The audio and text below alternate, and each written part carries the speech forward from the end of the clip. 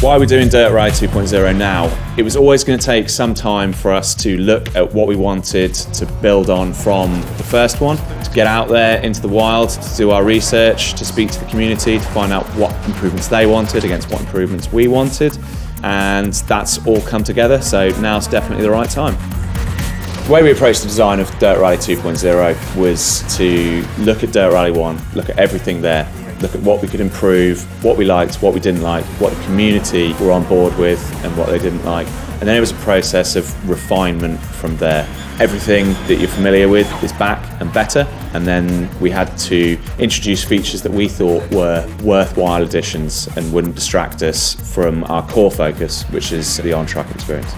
We wanted to take our time to make sure we got it right, and here it is.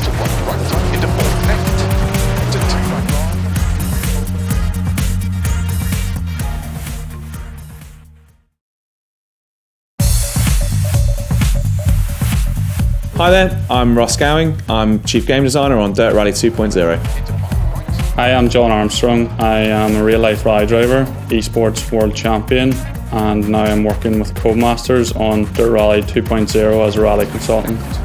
It's great to work with a team that's so passionate about what they do. Everybody's dedicated to making sure that their part is as real as it possibly can be. We're not afraid to make a challenging rally game. We're not afraid to give people an authentic experience, which is often really difficult. We're attempting to recreate how great rally is in Dirt Rally 2.0 by listening to what it is that people in our community love about rally. It's the way the crowd's moving around, you're catching out the corner of your eye as you're driving around. It's the way the surfaces of the road are changing. It's the way around every corner there's a different challenge.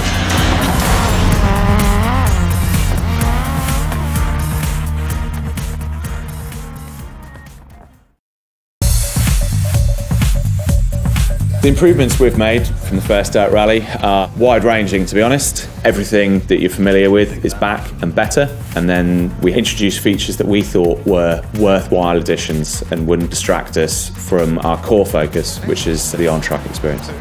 We've improved the way our environments look, the way we create them, the characters within those environments. We've improved the way we model our cars, and we've created a whole bunch of new cars and environments.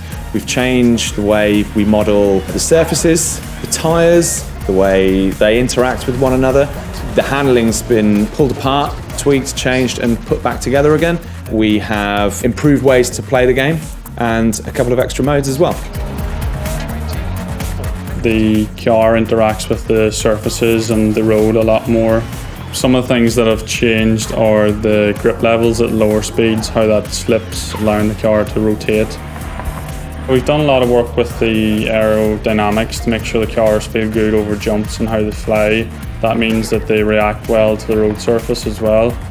When you're driving in the wet, you need to be a lot more careful with your inputs, and that includes how much steering input you put in, throttle and brake inputs. You just need to be a lot more gentle and do everything more carefully.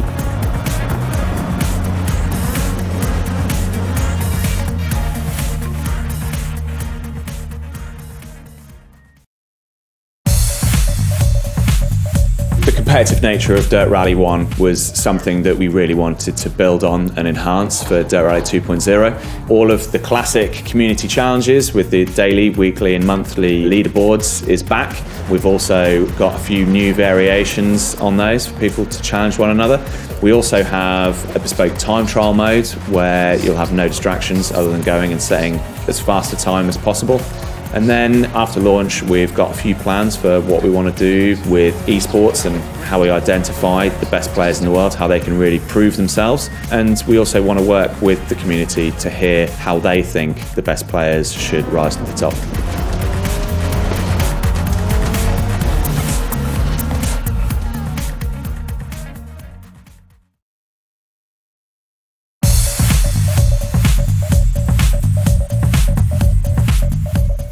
The think the difficult thing about preparing yourself on the start line is being able to push as much as you can from the start without making mistakes. It's quite daunting in that respect, and especially if the conditions aren't how you like them. Say there's fog or really bad rain, you sort of have to force yourself to get over that fear so you can perform at your best. It's always like a compromise between trying to be as fast as you can on the stage and also being consistent, because it's very easy to go too fast and crash, so you just need to be careful and not go over the top, because at the end of the day you're trying to win the rally, not just win every stage. Whenever you have no mistakes in an event, you just build your confidence up and up until the point where you're on the limit, and when you're there you kind of know you don't want to push too much more or you will make a mistake. It's draining in a lot of different ways because it's very physical, and it's also mentally draining as well, focusing for that length of time in really high temperatures inside the car, and you're sweating quite a lot, so you need to be physically fit. But yeah, when you get to the end of stage, you can either feel relieved or you can feel really pumped up and full of energy, but it just kind of depends on how the stage went. And whenever it's going well, it's pretty effortless, and the best rallies I've done is when everything just comes together and it takes very little effort at all. Yes, you're not going to get injured in Dirt Rally 2.0 because the risks aren't the same, but you still need to have the same approach as real life and be consistent to get a really good result through all the stages. And also with tyre wear and surface degradation, you're up against new challenges, so it's going to be even more difficult than ever before.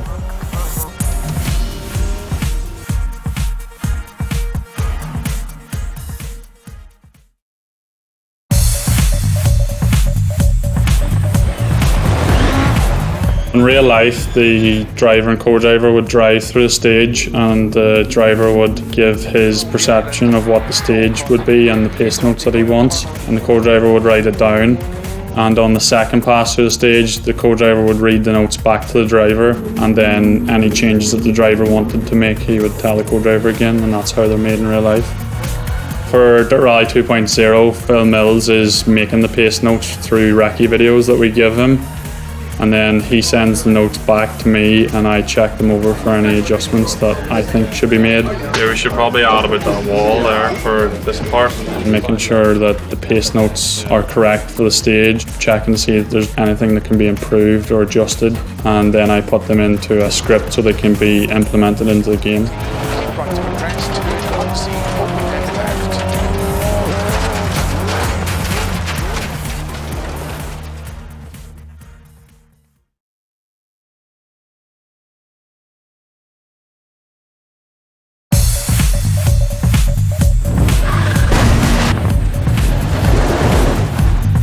Tyre choice is something that's new in Dirt Rally 2.0. It's a big factor in rallying because it's part of the strategy. You may have 2 or 3 stages in a loop before you get back to service, which means you need to select a tyre that is going to perform and last that full loop of stages. Depending on what condition you face, you would choose a different tyre compound and pattern. For example, if it was a dry day on tarmac, you would select a soft or a medium tyre, but if it was raining, you would select a wet compound, which would give you better grip in wet conditions. You would select a soft tyre in cold or wet conditions because it's a softer compound, meaning it will heat up faster and reach peak performance in a colder environment. Whereas if you selected a soft tyre when it was too warm, it would wear out very quickly. You would select a hard tyre if you wanted a compound that would last a full loop of stages and have good performance throughout. A hard tyre would take longer to heat up, but once it does heat up, it will provide a more sustainable performance throughout a long stage. When we've been talking to real rally drivers, they've been telling us about their time management strategies, and some of the guys have incredibly complex ways of planning their weekends. We wanted to step back ever so slightly from there and introduce it in a format that players would be comfortable with. Looking to the future, that's something we'd be looking to build on and evolve based on players' feedback.